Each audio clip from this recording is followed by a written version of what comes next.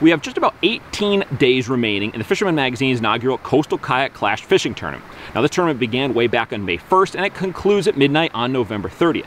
Now, there hasn't been a whole lot of movement on the leaderboard over the last couple of weeks. There are still plenty of ways for you to win some really cool prizes from our sponsors, including guys over to Old Town Canoes and Kayaks, Yak Lights, Malone Auto Racks, Humminbird, Penn Reels, Fenwick Rods, Yak Attack, and more. There's a ton of prizes here. For instance, the November Fish of the Month prize is a $100 gift certificate to yakattack.com. And now that's going to be awarded to the participant who enters the longest blackfish in the month of November.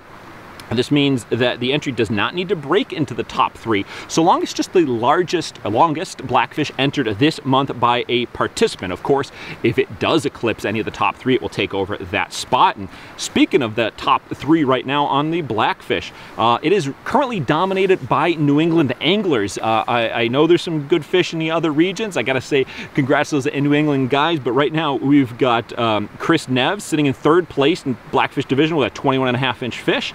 Then holding on 2nd place, Justin Oser has a 23.25-inch blackfish, and topping it off so far right now for blackfish is New Englander Scott Schneider with a 24.25-inch tog. But you know, it's not just a blackfish tournament. There's plenty of other species. We've actually got 7 categories, including weakfish, porgies, fluke, black sea bass, sea robin, bluefish, and the hardtail combo, which included false albacore and bonita. All of which, angling across all the region, all these species, is going to get you on your way to win the grand prize, which is a brand new Old Town Sportsman Series Autopilot 136 outfitted with a light kit from the guys at Yak Lights.